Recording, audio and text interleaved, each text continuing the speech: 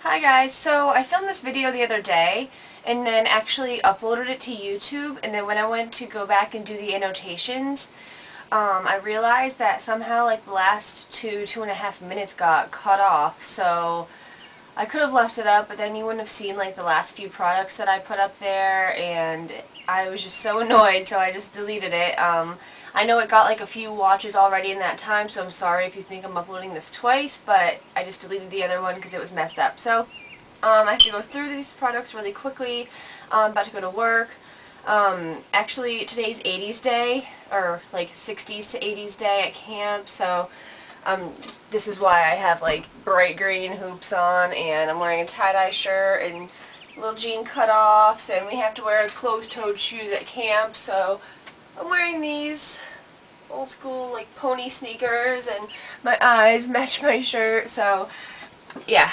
Anyways, I'm just going to get started. The first product I got is this Coloresse Fade Protection System. It's a volumizing leave-in detangler, and it's for fine, thin, or color-treated hair, which mine fits the bill for all three. So that's why I got it. I have not tried this yet, but I've never actually even tried a leave-in conditioner, which is, I'm assuming this is the same thing. So if you have, kind of like let me know. I'm assuming you put it in your hair wet, obviously.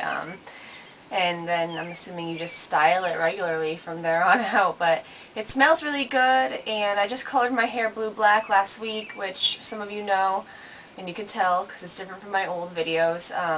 So I'm really looking for like good color protecting things, because every time I shower, still, there's like ink running down my body is what it looks like.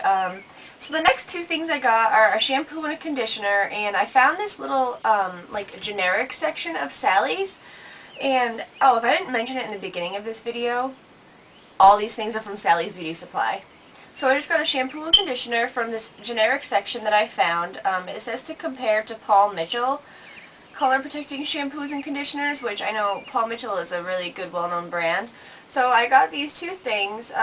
It tells you like the little generic story of it on the back, and then at the bottom there's a little section that says if you're not satisfied with any of this product to return it, no matter how much is left, and you'll get your full refund. So here's those.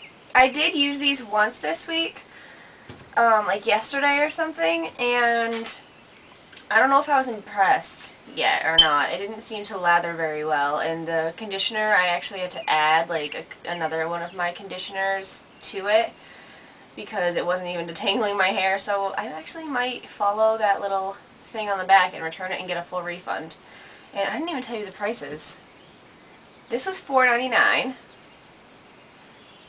These were each $5.99.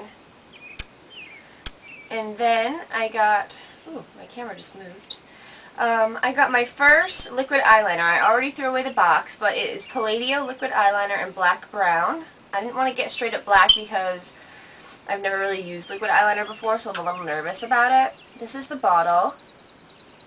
My friend Amanda used liquid eyeliner on me the other day when she dyed my hair and did my makeup, and I really liked the way it looked on me, and she said it lasts all day, so I figured I'd give it a try. This is what it looks like on your hand, and I actually did use this yesterday for the first time, and I think I liked it. I mean, I think I did an okay job. So I actually recorded a little outfit of the day, so I'll upload that later on today. I didn't have time to yet. I just filmed it yesterday, so you can see what it looks like, and you can let me know how you think I did.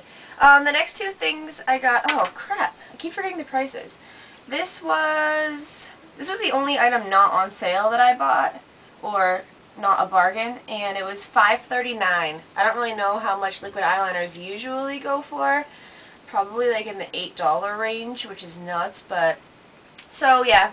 And then the last two things I got, there was this cute little 99-cent rack up on by the counter at Sally's, and they had eyeshadows, lip glosses, lipsticks, mascaras, eyeliners, a whole bunch of things, all in like little mini sizes. It was really cute. So I picked up two eyeshadows. They're just Sally Girl brand. They're baked eyeshadows. They don't have a color name on the back, but I did use them a couple days ago. Actually, in the original video that I filmed, I was wearing these, so I could have showed you. But I got one in this gold color, And I also got one in this like amethyst purple color. And I'm thinking to myself, like, they were 99 cents. I should have picked up a ton more, even as if they were just like gifts. I'm going to put some on my finger so you can see, because for 99 cents, plus they're baked eyeshadows, I mean, these little guys last forever. And the pigmentation for 99 cents is pretty darn good. Here's the gold. And here's the amethyst. I promise I'm not flipping you off. So yeah, as you can see, they work really, really good. And I actually used my finger to apply these. So, I mean, they come off a little lighter because I just smudged them like that. But if you really, like, rub it on your eye, they come out pretty good. You can use a brush. I just happened to use my finger because, I don't know. That's just what happened. So, that's it. That's all I got from Sally's. If you have a Sally's, go check it out. They have some pretty good sales going on. Not too sure about this generic brand. Like I said, I'm probably going to return it, or maybe I'll try using it one more time just to see if I really don't like it, and then I'll return it. But, yeah, that's it. Hope everybody's having a great summer so far, and I will see you later. Bye!